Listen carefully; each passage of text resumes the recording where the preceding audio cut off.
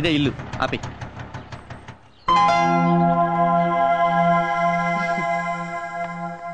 రామ్మా పల్లవి ఆంటీ, మీకోసమే వెయిట్ చేస్తున్నా.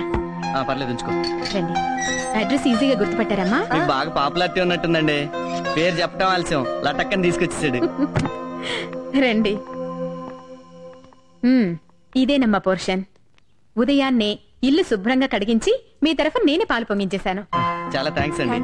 మీ ఇల్లు చాలా బాగుంది. మీ మంచితనం ఇంకా బాగుంది. ఇదిగో ఇచ్చే. అడ్వాన్స్. ఎక్కడికి పోతుందమ్మా? కొంచెం సరే. కొత్తగా పెళ్ళైంది కదా, ముందు ఇంటికి కావాల్సిన సామాన్లు కొనుక్కోండి. మీదెంత విశాల హృదయం అండి. వస్తానమ్మా. అలాగే. ఇది హాల్, అది బెడ్రూమ్. పద.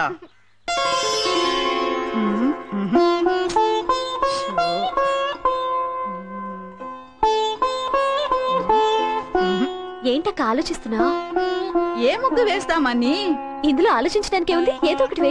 ఏదో ఒకటి వేసే స్వేచ్ఛ నాకెక్కడ ఉందమ్మా. మొన్న నేను చిలక ముగ్గు వేస్తుంటే. ఏంటే ఈ చిలక? అవునండి. ఎలా ఉందండి? చాలా బాగుంది, బ్రహ్మాండంగా ఉంది. ఎవడేమన్నాడు ఈ ముగ్గు నిన్ను? ఎవరు వేయమనలేదండి. ఎవరు వేయమనలేదండి. ఎవరు వేయమనకుండా నేను ఒక్కదాని వేసే ఇండిపెండెంట్ డిసిషన్స్ తీసుకుంటున్నావు అన్నమాట. ఏంటి మాట్లాడమే? సతీ సావిత్రి కట్టింగ్ లేవుక చిలక ముగ్గేసి చిలకలాగా ఎవరితో ఎగిరిపోదాం అనుకున్నావా? ఏంటండి మీరు అనేది? ఇది చాలా అన్యాయం అక్క. నిన్నటికి నిన్న గులాబీ ముగ్గు వేస్తే సూపర్. గులాబీ పువ్వు బ్రహ్మాండంగా వేసావే. ఎవరు నేర్పాడా నీకు? మా బామ్మ. బామ్మ అంటే మీ అమ్మకి అమ్మన్నమాట. నువ్వు చిన్నప్పుడు ఉగ్గు పాలతోనే నేర్చుకున్నావే మగోడిని ముగ్గులేసి ముగ్గులోకి లాగటం. ఏంటంటే మీరు అనేది? ఏంటా ఈ గులాబీ ముగ్గేసి ఏ జిలేబీ గాడిని ముగ్గులోకి లాగుదాం అనుకున్నావు? ఆయన అంటే ఏంటి? ఆడి పేరు కూడా చెప్పాలి నీకు. పేరు కూడా చెప్పాలి నీకు. నేను తప్పేస్తాను. ఎవడవాడు? చెప్పు. చెప్పవే. చెప్పు. చెప్పవే. ఏది? అయినా ఇలాంటి అనుమాన పక్షిని నువ్వెలా పెళ్లి చేసుకున్నావు అక్క? అదో పెద్ద ఫ్లాష్ బ్యాక్. నేను 2 ముక్కల్లో చెప్తాను, వినేసి వెళ్ళిపో. నేను లాల్ బహదూర్ స్టేడియం ఎదురుగా ఎస్టీడీ బూత్ లో పనిచేసేదాన్ని. ఈ పొట్టోడు రోజు క్రికెట్ కిట్ లో పట్టుకుని లోపలికి బయటికి తిరుగుతుండేవాడు. అంతేకాదు అజారుద్దీన్, లక్ష్మణ్ ఇద్దరితో నవ్వుతూ మాట్లాడేవారు. ఒకసారి ఇండియా పాకిస్తాన్ వన్డే మ్యాచ్ జరిగితే చూడాలని సర్దా వేసి ఇతన్ని టికెట్లు అడిగాను. పెవిలియన్ లో ప్లేయర్స్ పక్కనే ఫ్రీగా కూర్చోబెట్టి కాఫీ టీ కూడా ఇచ్చారు. తర్వాత ఐ లవ్ యూ అన్నారు. ఇతనేదో పొడి చేసే ప్లేయర్ అనుకుని నేను ఐ లవ్ యూ అనేసి పెళ్లి చేసుకున్నా. తర్వాత తెలిసింది ఈడో క్యాంటీన్ లో కాఫీ టీ అమ్ముకునేవాడని. అయ్యో, ఎంతగా మోసపోయావు అక్క. గుడ్ మార్నింగ్ అక్క. Good morning. నా పేరు పల్లవి. నిన్ననే మీ ఎదురింట్లో దిగాం. మీ ఇద్దరి గురించి శ్రీకన్య ఆంటీ చెప్పారు. అలాగా? కొత్తగా పెళ్ళైందమ్మా? అవునక్క. జాగ్రత్త. దేనికక్క? ముగ్గు వేసేటప్పుడు ఏ ముగ్గు మీ ఆయనకి ఇష్టమో ముందు తెలుసుకుని వేయమ్మా. పల్లవి కాఫీ పెట్టాను, వేణీలు కాసాను, పళ్ళ పని కూరగాయలు కూడా వచ్చా. అక్క, మా ఆయన చందు. నమస్కారం అండి. హలో. ఏం బాబు, కాఫీ నువ్వే పడతావా? నేనే పెడతానమ్మా. బాబు, కూరగాయలు కూడా నువ్వే కోస్తావా? వంట కూడా నేనే చేస్తానమ్మా. విన్నావా, వంట కూడా వాడే చేస్తాడంట. వాడ కాదమ్మా, నేను. సారీ. It's okay. ఇందులో అంత ఆశ్చర్యమేముంది? మొగుడు పెళ్ళాలన్నాక ఒకరికొకరు తోడు నిడుగా ఉండాలి. పిలిచారండి? ఏంటే గొంతు చించుకొని పిలుస్తుంటే బయట చేస్తున్నావు నువ్వు? వాకిట్లో ముగ్గేస్తున్నానండి. అంటే లోపల మందు కొడుతున్నాననే కదా నీ అభిప్రాయం? ఏమండి, ముగ్గుకి పెగ్గుకి ఏమన్నా సంబంధం ఉందా? నేను చెప్తున్నాను, నాకు ఈ దరిద్రుడు వద్దని. అయ్యో తప్పునానా, అలా చెప్పకూడదు. మనకు టీవీ నచ్చకపోయినా మార్చుకోవచ్చు, పాలోడు పేపర్ లోడు నచ్చకపోయినా తీసేయొచ్చు, కానీ నచ్చినా నచ్చకపోయినా డాడీని మాత్రం మార్చుకోలేమమ్మా. ఏంటని ఉద్దేశం? ఇండైరెక్ట్ గా నేను కూడా నీకు నచ్చలేదని చెప్తున్నట్టుగా. అయ్యో, ఇండైరెక్ట్ గా చెప్పడం లేదండి, అంటే నేరుగానే చెప్తున్నావు అనమాట. నీకు ఈ మధ్య నోరు పెగులుతుంది. మొగుడంటే లెక్కలేంతనం ఏర్పడింది.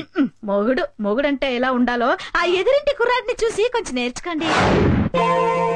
ఏంటి? ఆ ఎదురింటి కుర్రాడిని చూసి మొగుడు ఎలా ఉండాలో నేను నేర్చుకోవాలా? ఎంత మాట అన్నావే? ఇంకెందుకు నాకీ బతుకు? ఎక్కడికండి? ఇంత మాట అన్నాక ఏ మొగుడైనా ఎక్కడికి వెళ్తాడే? బార్కి. మీరు మారండి. ఎందుకు మారాలి? నేనేమైనా మిడ్ నైట్ మసాలా చూసి నిన్ను సిమ్రాన్ లాగా చీర కట్టమన్నానా? ముంతాజ్ లాగా మిడ్డీలు వేయమన్నానా? కరిష్మా లాగా చరిష్మా లేకపోయినా సరే ఆర్తి అగర్వాల్ లాగా హారేసుకోమని చెప్పాను. అసలు ఏ మగాడికైనా పెళ్ళాం కన్నా ప్రతి ఆడది అందంగా కనిపిస్తుంటే తాళి కట్టిన పాపానికి మేం మిమ్మల్ని భరిస్తుంటే మీరేంటే వాడెవన్నో చూసి హృతిక్ రోషన్ లాగా బాడీ పెంచండి, రజనీకాంత్ లాగా బీడీ కాల్చండి అని ఎందుకే మా మూడ్ ఆఫ్ చేసి మమ్మల్ని హాఫ్ తాగేలాగా చేస్తారు? బారుకి వెళ్ళడానికి భారీ కన్నా భారీ రీజన్ ఏమన్నా కావాలా? అక్కర్లేదు, వెళ్తానా? కర్మ. మనం రొటీన్ గా మిడ్ నైట్ కాకుండా పట్ట పగలే ఎందుకు మందు కొడుతున్నామో తెలుసా? మన ఎదురింటి ఎదవ కారణంగా మన పెళ్ళాల చేతుల్లో మనం అవమానం పొందాం కాబట్టి. మామూలు అవమానం కాదు. యుద్ధంలో పారిపోయిన సద్దాం హుస్సేన్ కన్నా ఐశ్వర్యరాయ్ చేతుల్లో చీకొట్టించుకున్న సల్మాన్ కన్నా భయంకరమైన అవమానం. ఇప్పుడు మనం ఏం చేద్దాం? ముందు మందు కొడదాం, తర్వాత వాడిని కొడదాం. వాడు కొట్టించుకోకపోతే వాడిని కిడ్నాప్ చేసి మరీ కొడదాం. కిడ్నాపా? నాకు చేత కదయ్యో. ఏది చేత కాదు, ఒకసారి చేస్తే అదే అలవాటు అవుతుంది. అంతేనట.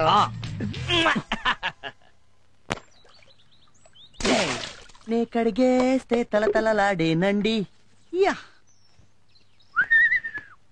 నే తుడిచేస్తే మిలమిల మెరిసేనండి, నే విజిలేస్తే ఆంధ్ర సోడా బుడ్డి. వీడిన చందు అంటే అవునల్డు. తలతల్లాడే నలుపుకి మిలమిల మెరిసే మెరుపుకి చందు వాషింగ్ సర్వీసెస్.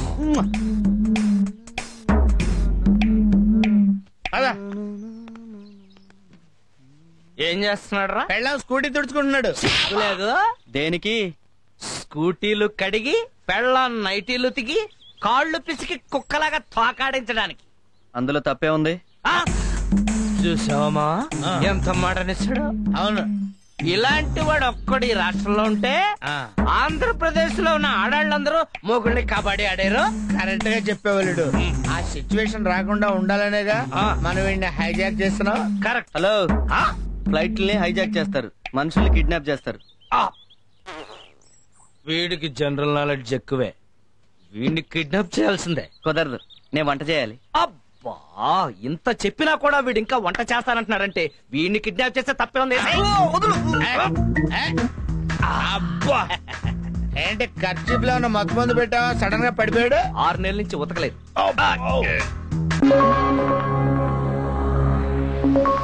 నేను ఎక్కడున్నాను? నన్ను కిడ్నాప్ చేసిన లేరి? మీరెవరు మహానుభావా? పిచ్చివాడు, నేను శ్రీకృష్ణుణ్ణి. నేను అర్జునుణ్ణి. నాతో మీకు పనేంటి? ఎందుకు తీసుకొచ్చారు? నీకు పరిపూర్ణమైన సంసార జ్ఞానాన్ని బోధించడానికి. సరిగ్గా విను. నేను విన్నా. ఈడికి ఇలా చెప్తే వినడలుడు. ఏ చేయమంటావా? ఆగు అర్జున. రీసెంట్ గా మ్యారేజ్ అయింది, తగలరాని చోట తగిలితే ప్రాబ్లం. అయితే ఓకే. చూడు మూర్ఖ,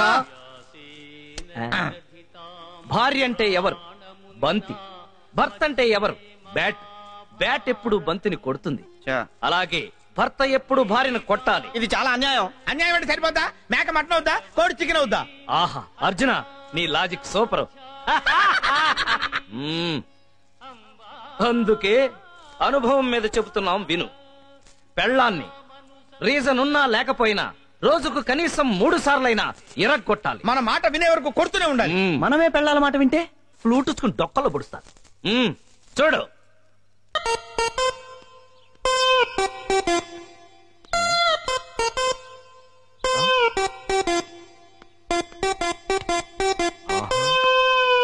హలో, అంత టెన్షన్ పడకు. టెన్షన్ పడాల్సింది వాడు. వాడి పెళ్ళం ఎప్పుడు వస్తుందో చూడు.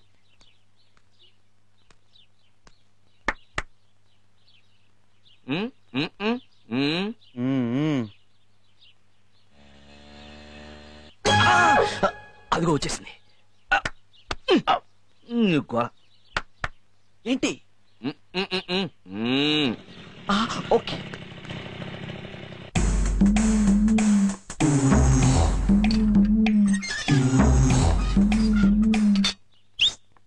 ఆగే.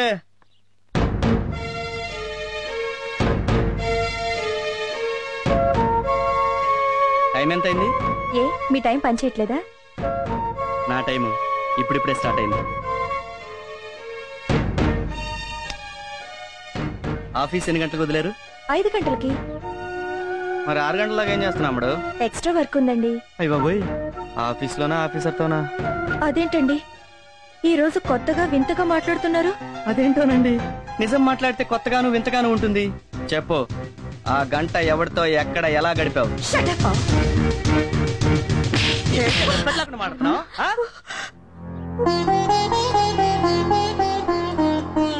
మొగుడుతో ఎలా మాట్లాడాలో నేర్చుకో. అమ్మో మన పెళ్ళాలి.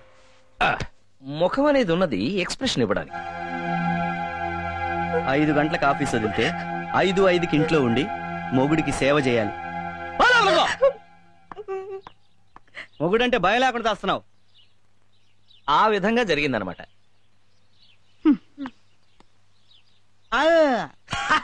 థమ్స్అప్ కావాలంట. ఓకే, థమ్స్అప్ కాదు. పల్లవి పల్లవి పల్లవి అక్క రండి కూర్చోండి. ఏంటమ్మా అలా ఉన్నావు? ఏం లేదు, మాకంతా తెలుసు. ఏంటో అక్క, నిన్నటిదాకా బాగానే ఉన్నాడు, సడన్ గా ఇలా మారిపోయాడు. ఉప్మాలో జీడిపప్పు ఎందుకేసా ఉంటాడు, టీలో పాలు ఎందుకేసా ఉంటాడు, చీటికి మడికి ఇలా తిడుతూనే ఉన్నాడు. అప్పుడే ఏమైందమ్మా? రేపో మాపో నీ మొగుడు తాగి లేటుగా వచ్చి తలుపు వేసి ఉంచితే తిడతాడు, తలుపు తీసి ఉంచితే సంతాడు. వేసిన పెగ్గు దిగకపోతే ఉదయాన్నే లేసి ముగ్గెందుకు వేసావే అంటాడు. మూడును బట్టి మాట్లాడతాడమ్మా. ఏంటక్క నువ్వు చెప్పేది? మెల్లమెల్లగా నీకే అర్థమవుతుంది. అయినా ఆయనలో ఇంత సడన్ గా మార్పు ఎలా వచ్చింది? దానికి కారణం మా మొగుళ్ళేనమ్మా. మీ మొగుళ్ళ? దొంగ సచ్చినోడు, చూసి నేర్చుకోరా అంటే నీ భర్తనే చెడగొట్టేశాడు ఆ పొట్టోడు. ఈ రోజు మీ ఇంట్లో జరిగిందే ప్రతిరోజు మా ఇంట్లో జరుగుతుంది. అయితే మీ మొగుళ్ళు కూడా తిడతారు, కొడతారు. అంటే వాళ్ళు తిట్టినా కొట్టినా మన పడుండాలా? తప్పదు కదమ్మా. నాటి త్రేతాయుగం నుంచి నేటి బ్రాంతియుగం వరకు ఇదే అనాదిగా వస్తున్న ఆచారం. ఇలా అయితే నేను నా మొగుడికి విడాకులు ఇచ్చేస్తాను. పల్లవి, విడాకులంటే తవలపాకులు అనుకున్నావా ఈజీగా ఇచ్చిపుచ్చుకోవడానికి? మన కర్మ ఇంతే అనుకుని బతకడం కంటే మనం చెయ్యగలిగింది ఏమీ లేదమ్మా. అది కరెక్ట్ కాదు. వీళ్ళని ఊరికే వదలకూడదు.